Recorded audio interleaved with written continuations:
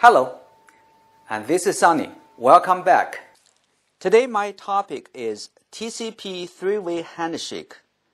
TCP stands for Transmission Control Protocol. TCP is a reliable and connection-oriented transport protocol. With the TCP, data can be delivered successfully and accurately. Many applications such as web, email, and FTP use TCP. Before TCP transmits data, it will use a three-way handshake to establish a connection. Here is an example. Suppose a client wants to get web pages from a server. But before any web page transmission, TCP connection must be established first through three-way handshake. Step 1. The client sends a SYN segment to the server, asking for synchronization.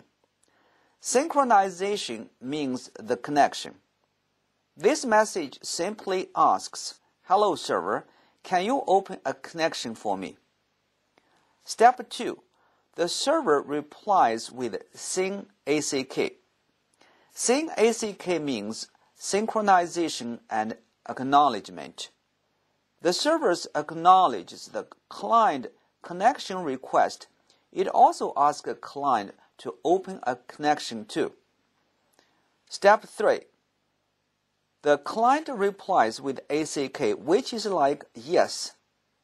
Then the two-way connection is established between them. Now let's take a look at this three-way handshake again in a little bit technical way. Step 1. The client sends a SYN segment with the initial sequence number 9001. For example, ACK is set 0 and SYN is set 1. Step 2. The server replies with SYN ACK.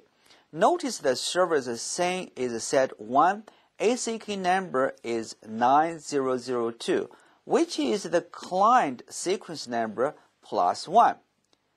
By adding 1 to the client sequence number, the server simply acknowledges the client connection request. The server's segment has its own initial sequence number, 5001. I just use a simple number here. In real life, sequence number can be very long. Step 3. The client responds. This time, there's no more synchronization or connection request. That's why SYN is set at 0. But the client acknowledges the server's connection request by increasing the server-side sequence number by 1. That's why ACK number is 5002.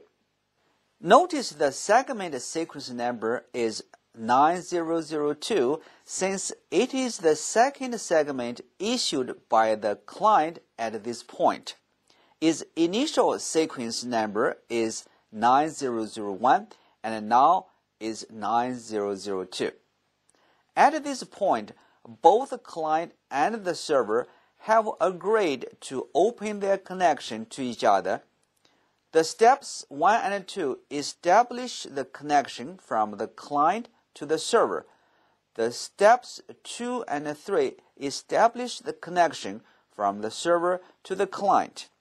Thus, two-way communication channel is established and they are ready to exchange their messages.